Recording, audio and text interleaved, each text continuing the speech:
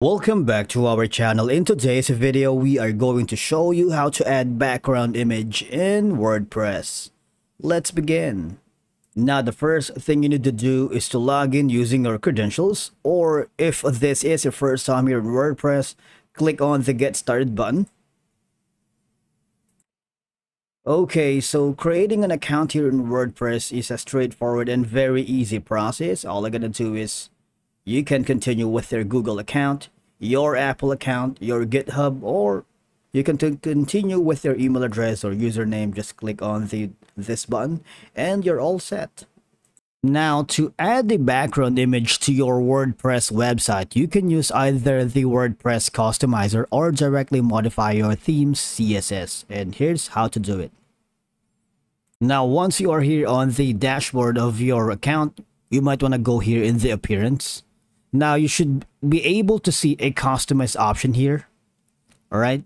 Now, click on the customize option, and all you're going to do is upload a necessary photo background for your website or an image. Now, there are multiple ways for you to create your background image. One of them is using a program called Canva, and from here you can use a desired background image that you wanted. Say, for example, we're going to look for a YouTube thumbnail. Click on it.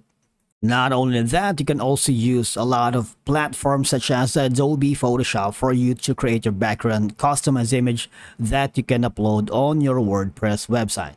Now you can simply use that image you have created in Adobe Photoshop, drag and drop the file right here, and once you've done that, customize the background image that you wanted. And after doing so, click on share. You can have the option to share on social media. You can click on the collaboration link so you can have others to edit it if you're working on a collaboration with your team. Click on you can edit, comment, or view. You can download, you can share social. There's a lot more. Instagram, Facebook page, Twitter, TikTok, and a lot more.